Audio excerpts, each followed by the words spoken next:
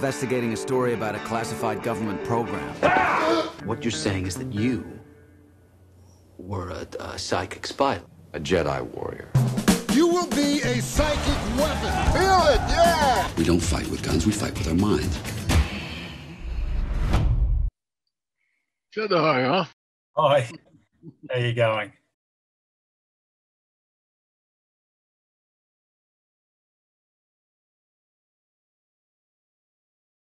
You're a great speaker. I always enjoy your conversations with people, and sometimes, you know, I was watching these. They sound like probably should do a vanity search just to see what's out there. You know.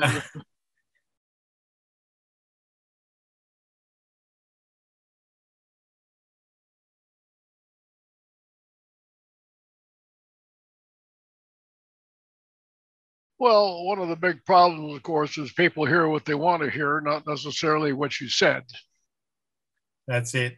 And people like us who think a lot, you make a whole lot series of connections, but the other person maybe is not, they haven't got the stuff in the center, so they don't quite know what you're getting. Yeah.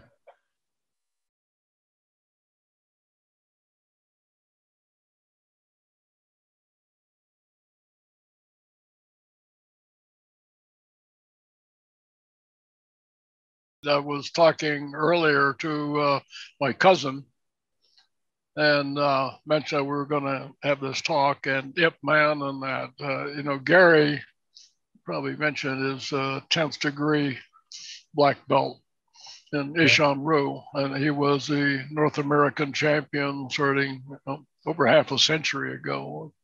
Wow, that's pretty amazing. So anyway, when I mentioned Ip Man, he goes, "Oh yes, that's Bruce Lee's instructor." Well, that's one of the thrilling things for me with our style, is because all the Chinese guys that I look up to, they all actually knew Bruce Lee. You know, they were in his school and saw him as the older brother. They were always young fellas just starting out. But yeah, you know, it was your cousin, you said. Yeah, Gary Alexander. Gary Alexander. Wow, that's. I mean, anybody who's 10th Dan, that's that's really like stellar level. Yeah, no, like I say, he's been a grandmaster for quite a while. Started in 62. Became a champion. His G Whiz figures were 1,000 matches, full contact, undefeated. Incredible. He's like he hits really, really hard. You can find stuff on Black Belt magazine with both of us, and I've written. What's amazing about this actually ties into some of these other things. He and his brother had rheumatic fever growing up and spent 2 years in bed. Wow. And recovered, and then he went to the Marine Corps, and then when they were in Okinawa, had picked up the Ishan Ryu, which is a Okinawan style. So was he in Okinawa in the 60s? Let's see.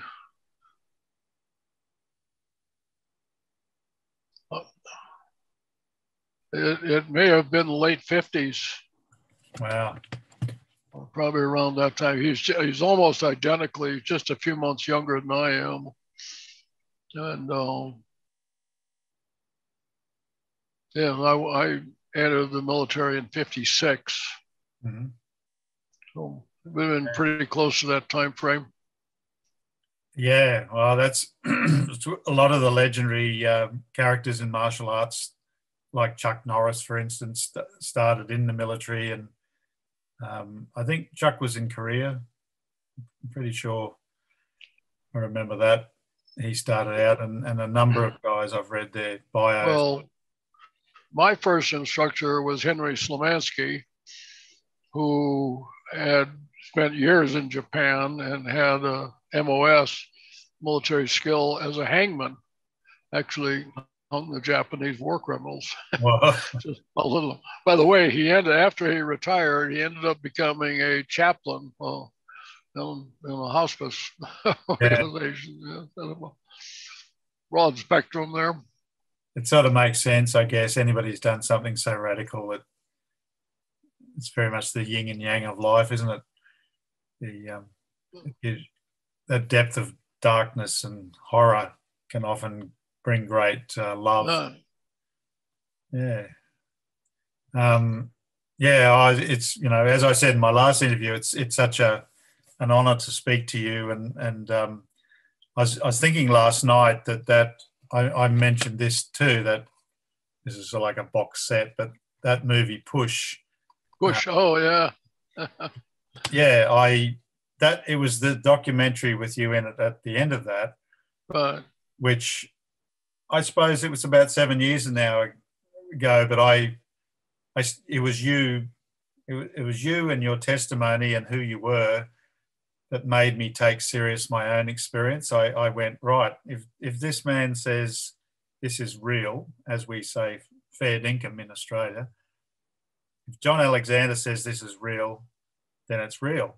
And I'm going to take myself more seriously and start, you know, really trying to develop further and look into this. And, you know. Well, I'm not sure that makes it real, but it, you know, the events are real, and we're battling. It's interesting on the internet, and this has to do with the UFO naysayers who were saying, "Oh, this is just silly. It wasn't."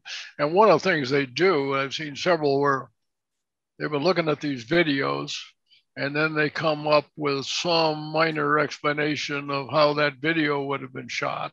Yeah. And, you know, I'm saying, you don't understand. The videos are just confirmation. They're not the evidence per se. This is multi-sensory, you know, from electro-optics to IR to acoustics to, you know, magnetic to, you know, every sensor system picks it up. And it happens to be that they got some video that confirms what they were seeing.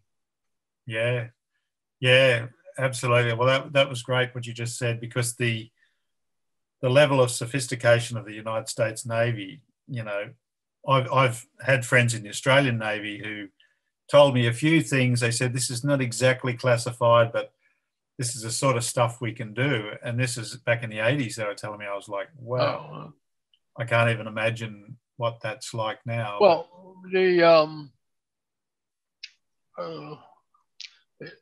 I'm going to shoot a program with George Knapp tomorrow morning, as a matter of fact.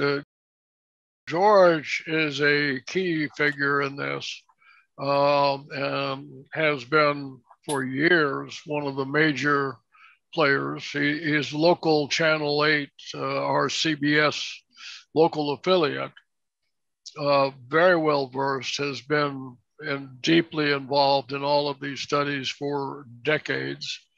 And then, you know, kind of long and involved in institutionally. I'm not sure. I think he's now just working part-time, but you know, how our TV stations have got hooked up into big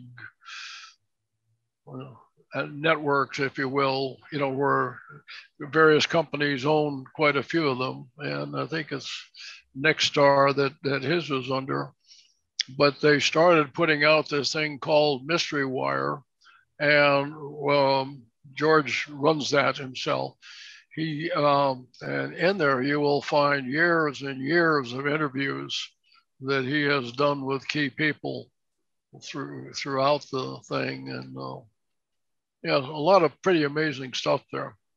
Oh, thanks. I'll check that out. I have heard his name, but I remember we were living in an area where we had very poor internet for quite a long time, and then we've moved into our new house probably 5 years ago. We suddenly got blistering fast internet, and I started YouTube binging. And at that stage, I was still like, well, maybe I dig sci-fi, I dig, you know, Star Wars, Jedis, all that sort of stuff. It would be so cool if flying saucers were real.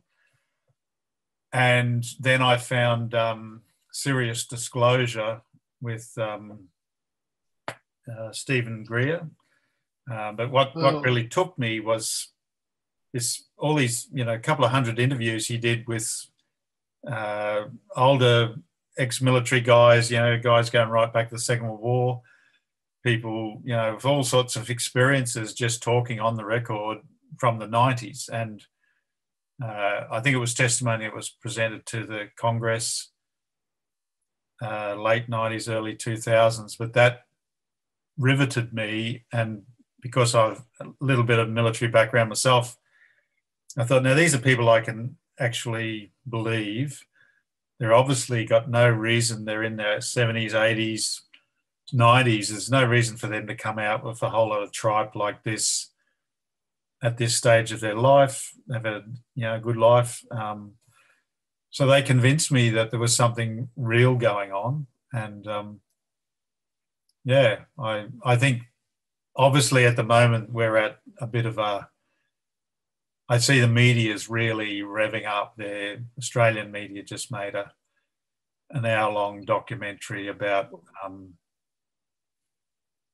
you know, the situation with these UAPs flying around the US Navy. And also we had a major event in 1966 called the Westall Incident down near Melbourne.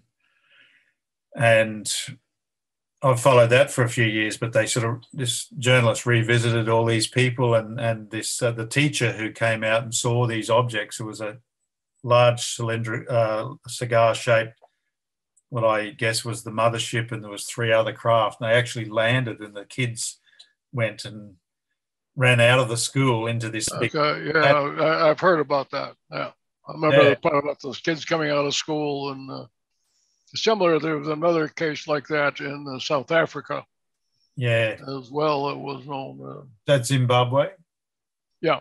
Yeah, that one really made the hair stand up back of my neck. There's innocent little kids, you know, African kids and real little. Well, you say African. Some of them are actually, at least now, Australian. Is that right? Yeah. Yeah. No, I met James Fox. Created a movie. I forget. It's now out. You can find it. Forget the name of it. It was when they were filming it. It was going to be 701. And they actually brought in a number that, of course, are adults now, but witnesses who had been the kids in the school. And I remember some of them had been come in from Australia. All right. I think a lot of people from South Africa came here because we're a very similar sort of people, you know, where like it's like a hot country, Southern Hemisphere, English speaking, sort of bit Wild Westy, you know, our attitude. We're not totally civilized here. And I'm sorry? We're not totally civilized here. Yeah.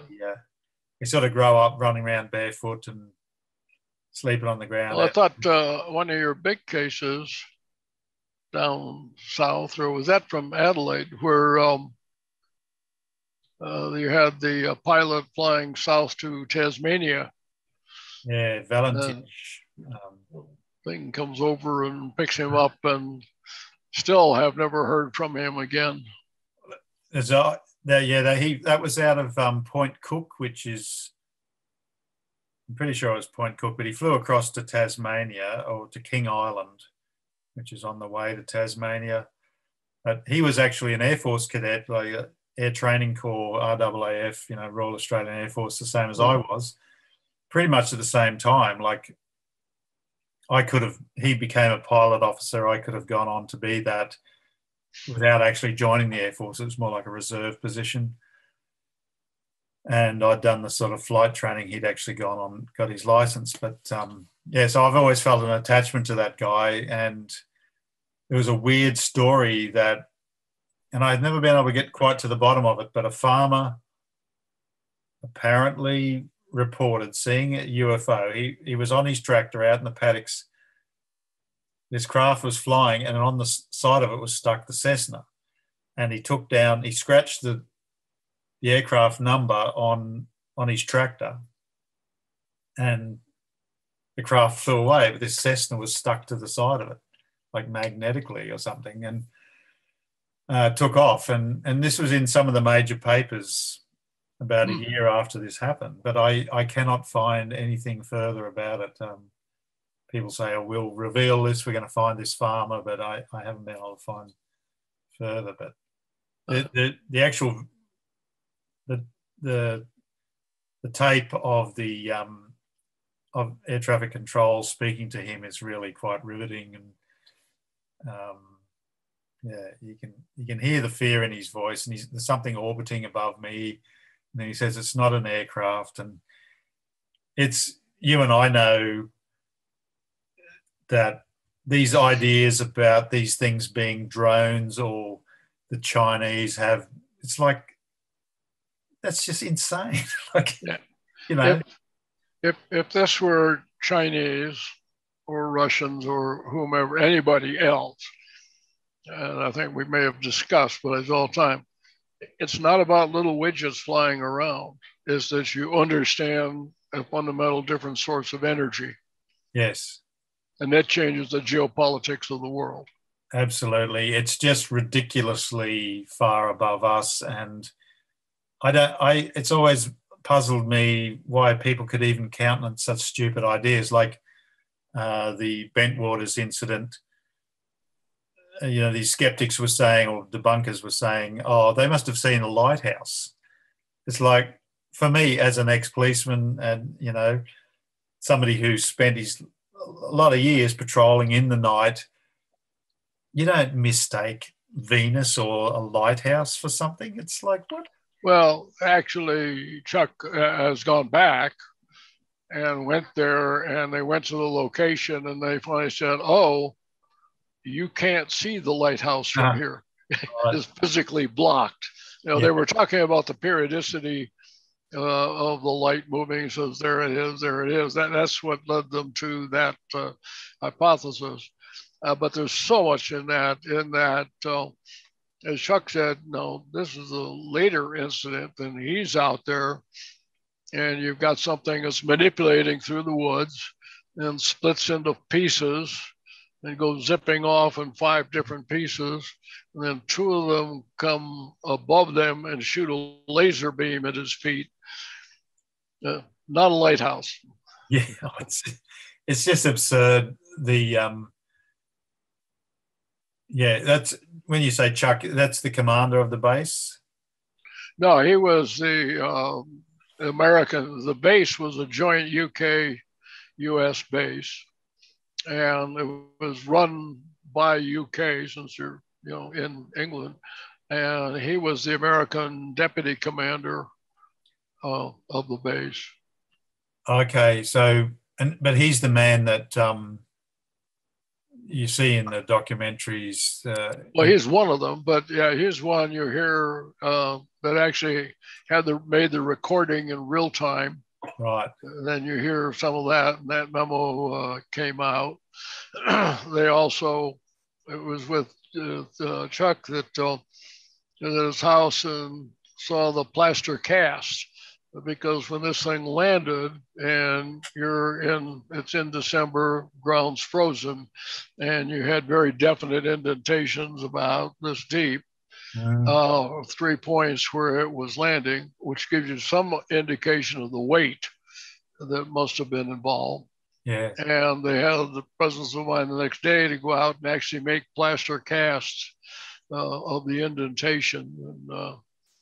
And they split them up. I don't know if Peniston's got one, or I know Chuck Holt has. The one that I saw. Yeah, right. Wow. Well, that's fantastic that you know him.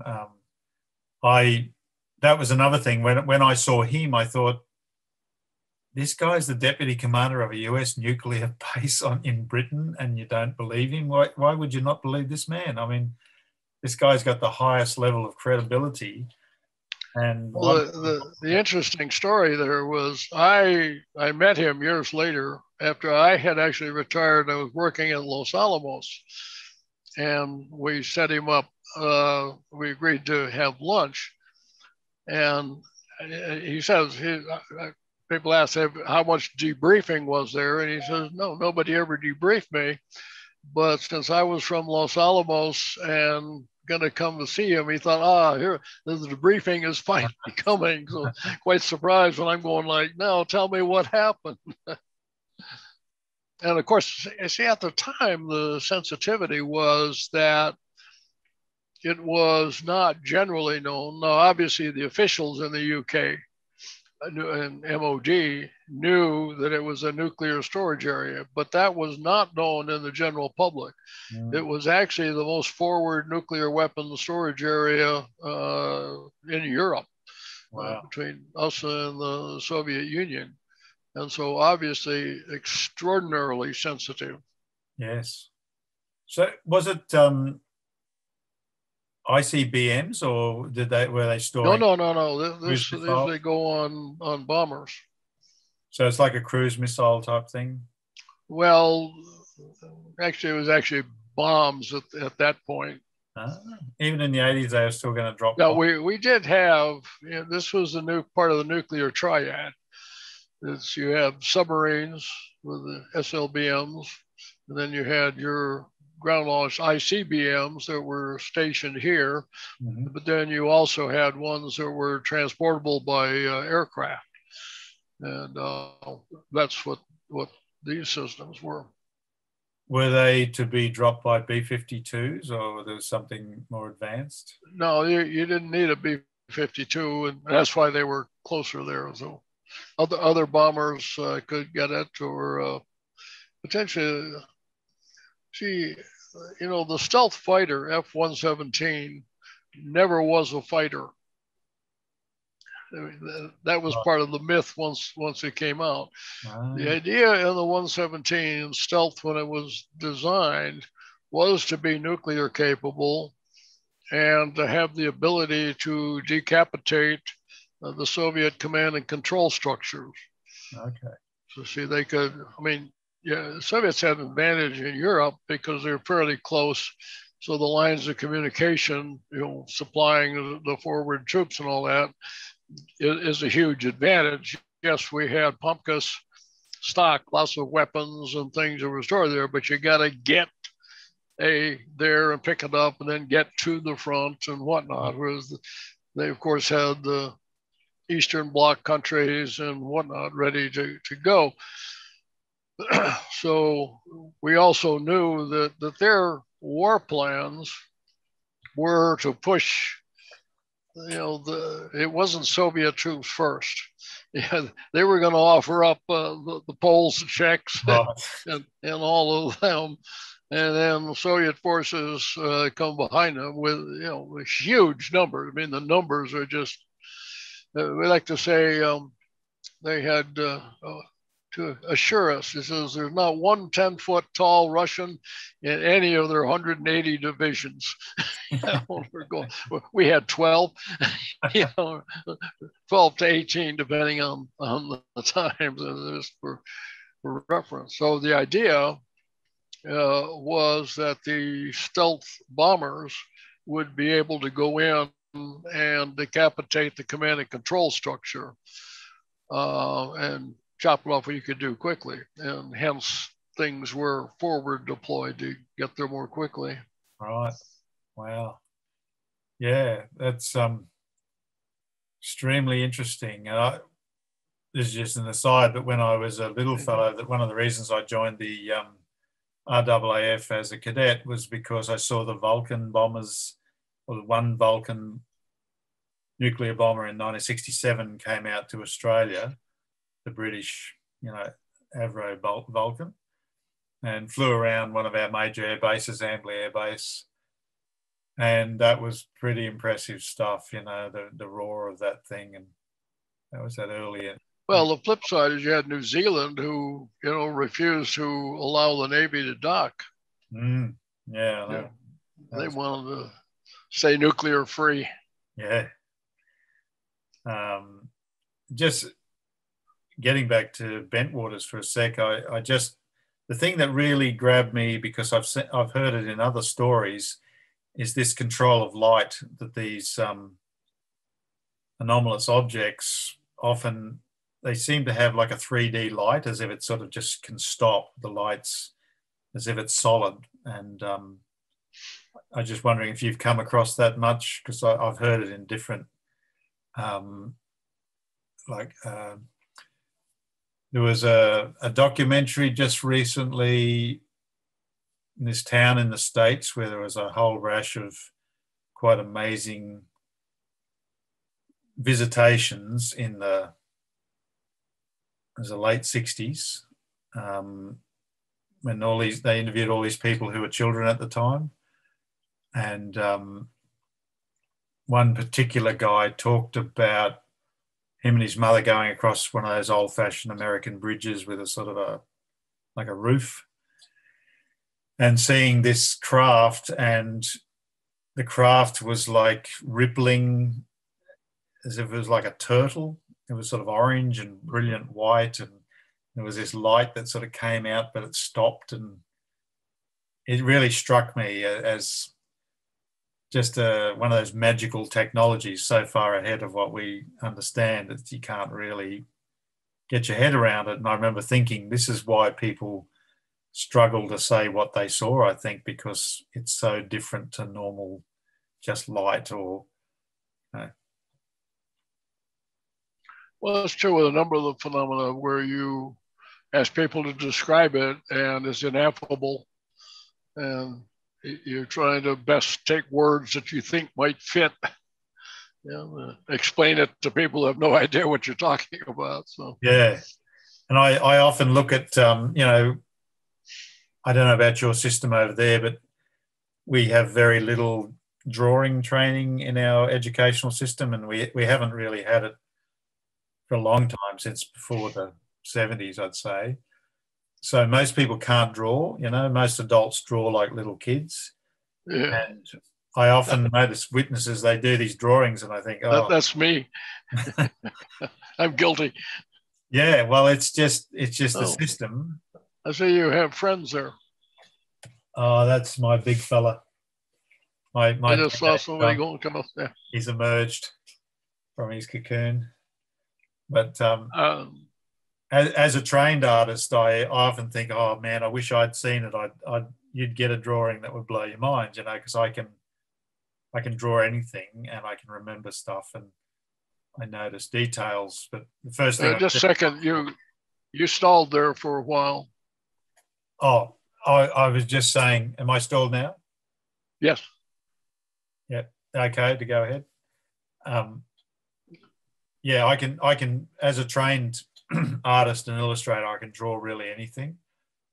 And I often think if only I could see something up close, I'd be able to really draw it in detail, and I'd do it straight away. I'd fresh memory. As soon as I saw something, I'd grab paper, quick, give me paper, and I'd draw it. And one of the most remarkable incidents I found, I'm very interested in Australian accounts going back to the 40s and 50s about, flying saucers / UFOs. And there's a heap of them. And there's a whole big archive of old newspaper clippings online. And I found this amazing one. This gentleman in about 1965, he inner city Sydney, near where I used to live there, he was out, he heard all these dogs howling at about 4 a.m. He was out for an early walk and he saw this object land on the beach, and it was just near where my wife and I used to live when we first met. And this guy had been in the RAF, Royal Air Force in Britain, as an illustrator, and his whole job was drawing aircraft. So this guy knew how to draw, and he knew how to draw flying things, and he drew this thing he saw on the beach. And as soon as I saw it, I went, now I trust this guy. That is exactly what he saw, because I look at the way he's drawn, I know how he's thinking. And it's got shading, and it's just a sketch, but it's a beautiful sketch. And yeah. So, I think people should learn to draw so they can draw UFOs. I've got all those questions I want to ask you about powers and things, but I'm really enjoying talking about this. Could you elaborate a little bit more on what you think of what what you think this phenomenon really is? Because last time we talked, you sort of indicated that you thought more than being extraterrestrial, they could quite possibly be, I might have got you wrong, but either us from the future. Let me ask you a question. And specifically, which phenomena are you attempting to address, or do you want me to address? Right. Well, I guess there's so many different craft and things that happen to people. I suppose most relevant would be what's happening now with these tic tacs and these cube shapes with, you know, balls in them. And I saw these flying pyramids that just blew my mind. It was a short clip, but these high altitude pyramids, and it was, I don't know if you've heard of it. There's a funny kung fu film called Kung Pao. It's a sort of a, you know, a piss take of Chinese kung fu movies from the 70s. And they have these flying pyramids. Well, I'd say one of the major problems when you even discuss UFOs is when we say, what do you mean? And I think I mentioned you got little balls of light, and I've got craft literally miles across. And the other problem that you're alluding to here is the thousands of variations that are in between. And see, that's, I think, one of the problems where the skeptics get involved is they try to solve one of these, you know, say, I can figure out this. When I'm talking to a reporter this morning, and it's so much broader. You know, we get fixated on the each. Is it a tic-tac? Is it Jackler Patty is one that's on that, or gimbal, or the triangles, or whatever. I'll tell you the thing that I don't have an answer for in what's going on currently, and that's,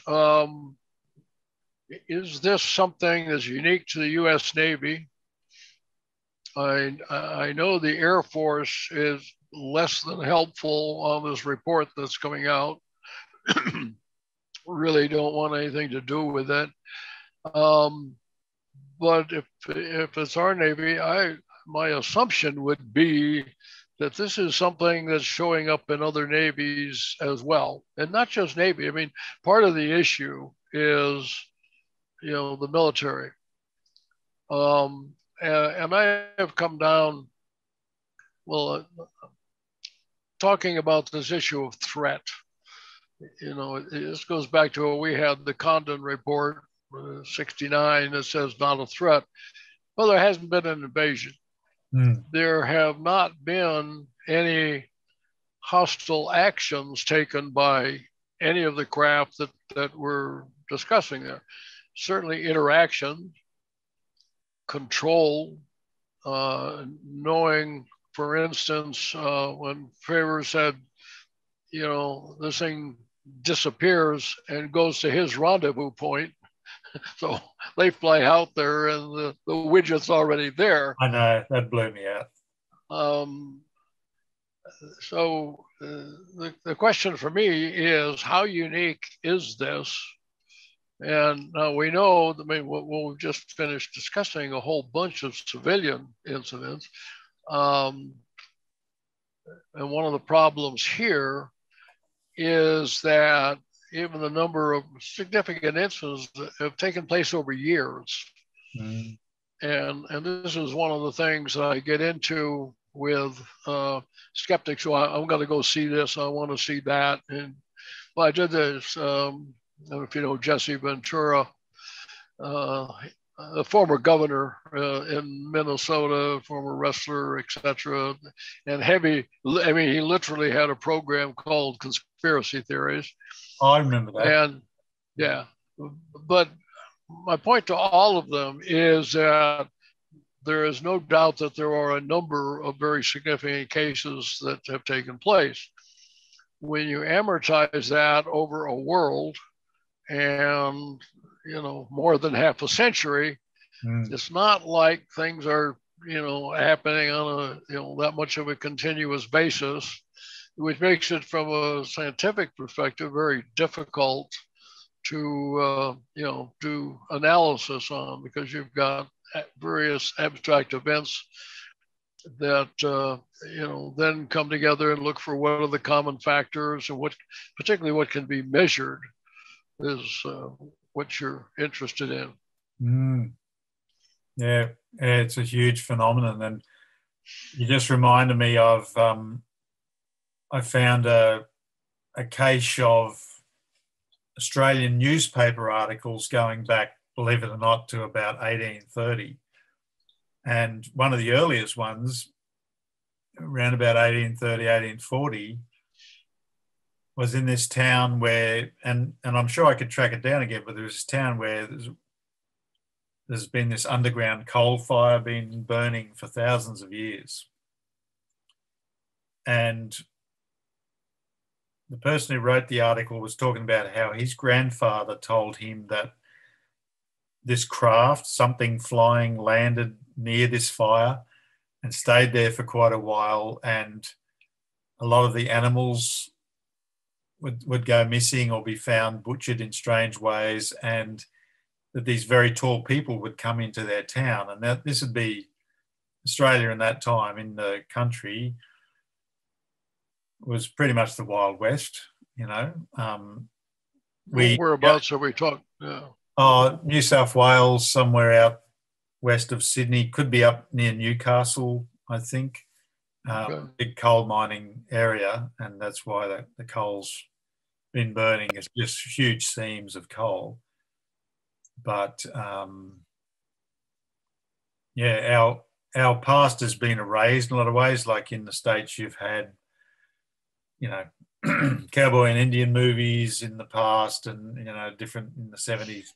People were trying to address what happened to the Indians, much more synthetically, and then, it's been revisited, the West, but we had a pretty wild time here was going on, but it was sort of hidden. The Aboriginal people didn't just lie down; they fought, and there was even incidences where they got a hold of weapons. There was guys who worked; they were extremely talented people, especially with tracking. So the police used Aboriginal guys to track other Aboriginals or hunted criminals, anybody that they just could almost magically follow somebody, but they also would work cattle and sheep. And then sometimes, because of things that happened to them, they would go outlaw, get a hold of some weapons. So there was quite a bit of this Wild West type stuff going on that it's always been suppressed here. It's been hidden.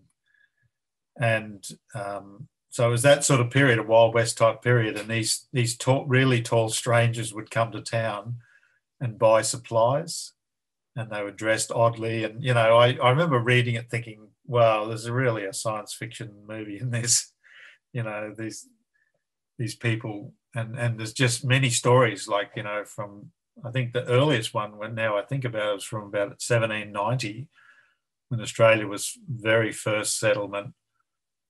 Things flying across the sky and hovering, huge lights, and they try to describe it in what they knew, calling it looked like an electrical storm, but it stayed in one place, and trying to find words for it. So the range of this phenomenon, it goes back a long way, which sort of, if you don't mind me segueing into something.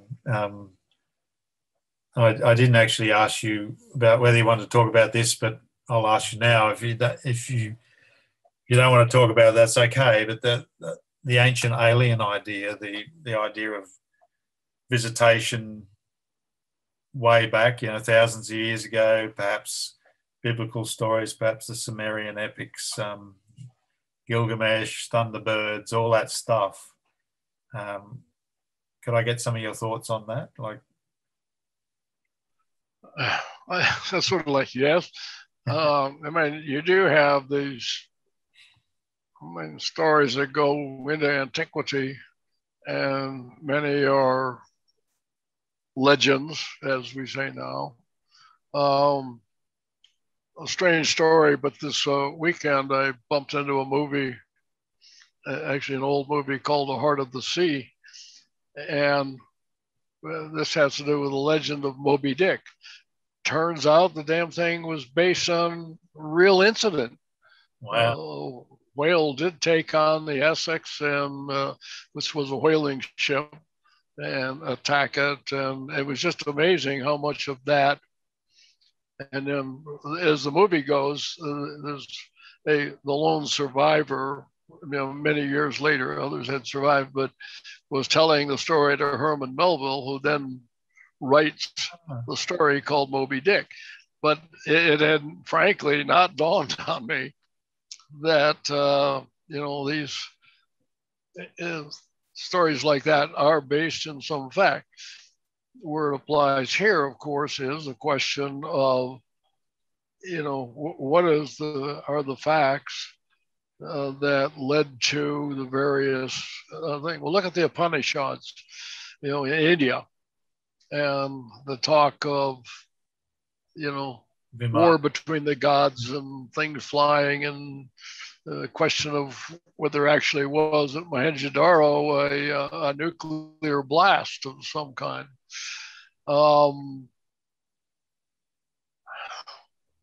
Quetzalcoatl in South America, in Mexico, where he flew off and his heart became a star. Sounds an awful lot like a rocket ship going up. The question becomes: are these all figments of some creative imagination, or at some point are there certain aspects of it that are grounded in reality? Mm. The difference now, I think, though, has to do with the information technology. I mean, 50 years ago, we would never have had this conversation. That's it. It just, couldn't take place. We talked about Jimmy Chan and First Earth Battalion stuff we had done with ARPANET, which was a transition from the military perspective. If we wanted to coordinate a paper around the world, basically you're talking weeks to months. Yeah. Because you had to physically send it out. And we did the first one in 24 hours, which was absolutely unheard of at the time. Now it's a norm. Yeah. But with that has come, this great proliferation of bullshit, that just drives you crazy.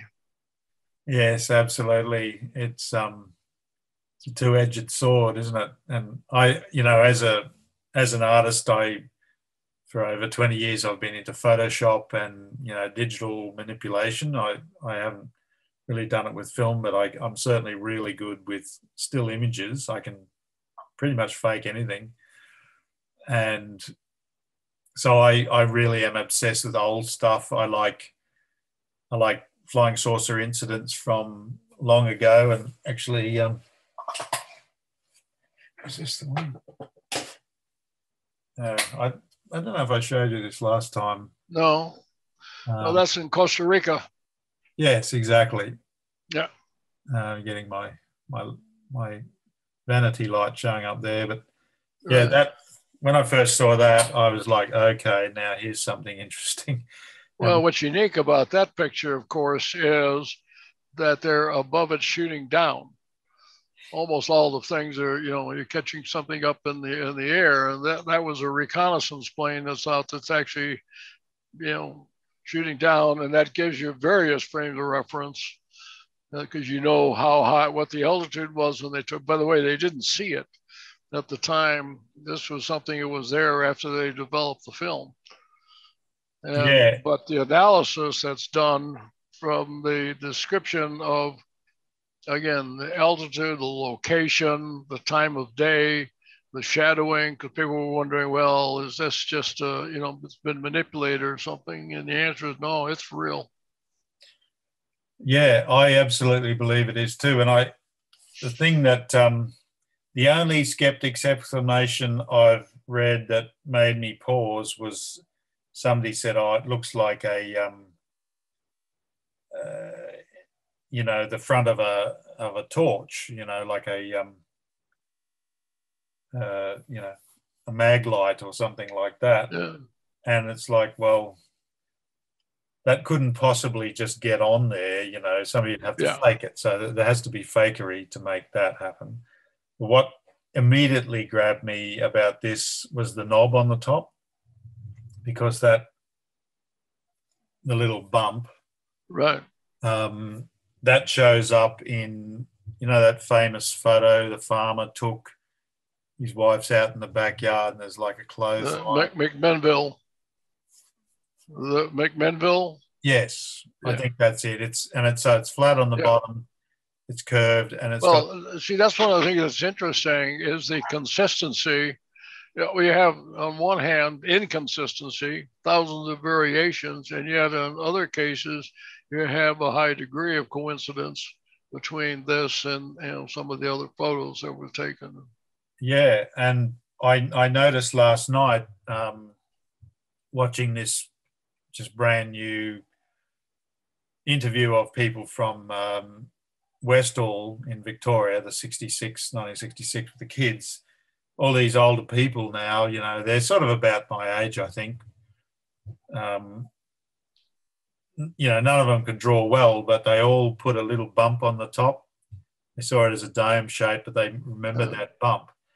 And I don't know why you'd have a bump like that on it, but what really grabs me about this as an artist is that I look at the quality of that light, the way the light moves across the shape, and it's sort of organic. Like it's not, the way the light plays on it is not like a super symmetrical. Well, it's symmetrical, but it's not the typical machine-made aerodynamic thing we'd make. It's got a sense of form, like little round shapes in the shapes, and almost as if it's a living thing, but maybe I feel like maybe these things are extremely advanced AI type things that are like a living metal, a bit like that Terminator where the living metal turns into the policeman and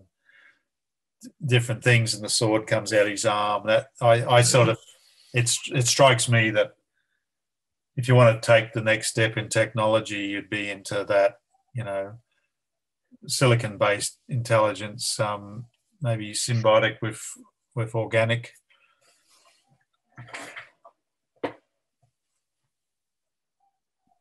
But certainly the size of that thing, like, as you said, they know exactly, they were 10,000 feet, I think, and it was like, so this is going to be like 300 feet across. That's pretty big.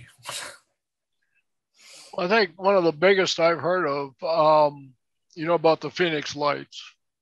Yes. That case, it actually started. Triangular ones. Yeah, but the point is, it's supposedly started here near Las Vegas, Henderson, Nevada, went down across Kingman, Arizona, Prescott to Phoenix, where it was seen in Tucson, and in turn came back. You know James Fox? I mentioned him before. He's done several movies.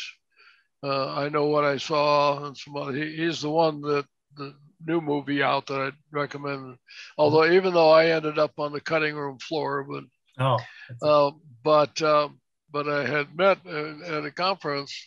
He was there with a woman, and she had been. This is down near Tucson and on I-10, our interstate highways, and talked about an object above her, and they're flying. They're driving at probably over 80 miles an hour, and we're under it for over a minute.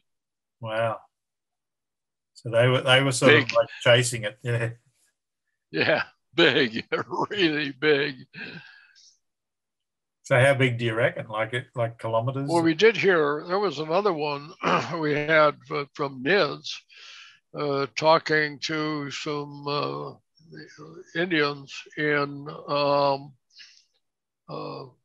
New Mexico, and they were in the area where they have the masons, the escarpment goes up very high and that.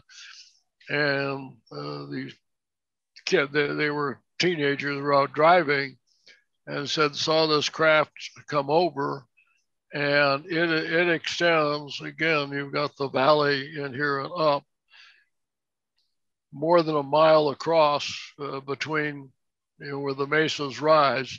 Yeah. And this thing's flying over and overextends both sides. God. It's like something out of Star Wars, isn't it? Like that's like one of those Star Cruisers. And the military couldn't possibly not be aware of something like that. There's no way in the world. I had a friend of mine. We had been at Harvard at the same time. He was military, went on to become Major General. Our common interest there happened to have been non-lethal weapons. And then he went on to become the executive officer for Cheney when Cheney was the Secretary of Defense. But he was in charge of the all R&D for the Air Force, and met with him, and he knew I was interested in weird shit, and that was okay. And we asked about it. He says, "Okay, what's the biggest thing you got?" And basically, it was C-17s and C-5s. Nothing bigger than that. Going across, let alone in the kinds of dimensions that we've been discussing here. Well, it's just terrifying seeing something so huge. Imagine that. I remember this, Leslie Kean's book, Yep. Generals and Admirals Go on Record. That also was one of the real clinches for me when I read that. I went, righto, this is fair dinkum. This is actually real. But, yeah. She talks about, well, she got these actually written by the gentleman. My favourite fighter, the F-4 Phantom, which is born the same year as me, 1958. So I've always loved the Phantom. And this, I guess, Iranian fighter pilot, Tehran. Is Tehran Iran? Tehran. Yeah. Where's Tehran? Well, it's the capital of Iran. Iran, right. They send him up. You're talking Jafari.